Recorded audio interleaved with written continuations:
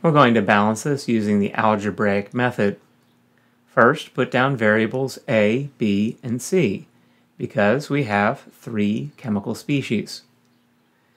Then, create a linear equation for each element type, the cobalt and the oxygen. Your linear equation's equal sign will come at the yields or produces arrow. So, 1 cobalt associated with A, and 2 associated with C. 1 oxygen with A, 2 with B, and 3 with C. Now we're going to select one of our variables to be set equal to 1. We're going to choose C.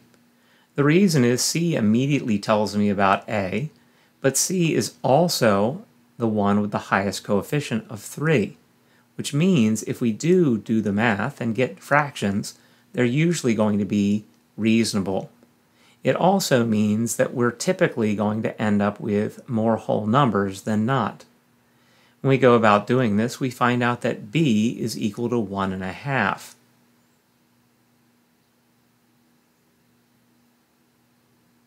When we do this, we find out that B is equal to 1/2.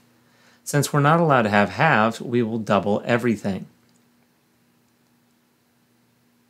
Remember, with balancing, there's really only 2 rules.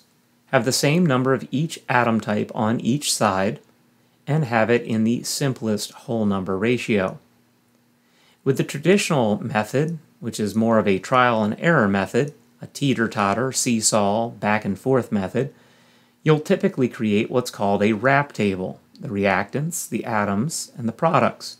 This will allow you to quickly see which things are balanced and which things aren't. Here, the oxygen was balanced, but the cobalt wasn't. So we make an adjustment to make that happen. When we do that, we have to figure out what's going to happen elsewhere.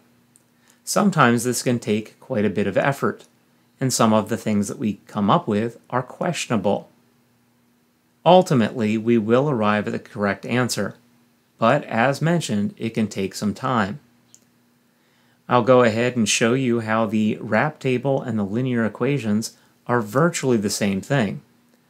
The wrap table does not include variables and has no equal sign shown. The variables and the equal sign typically throw people when looking at the linear equation. The other issue with the linear equation is things like oxygen would be broken up into 1A and 2B, where the wrap table simply shows it as 3 oxygens.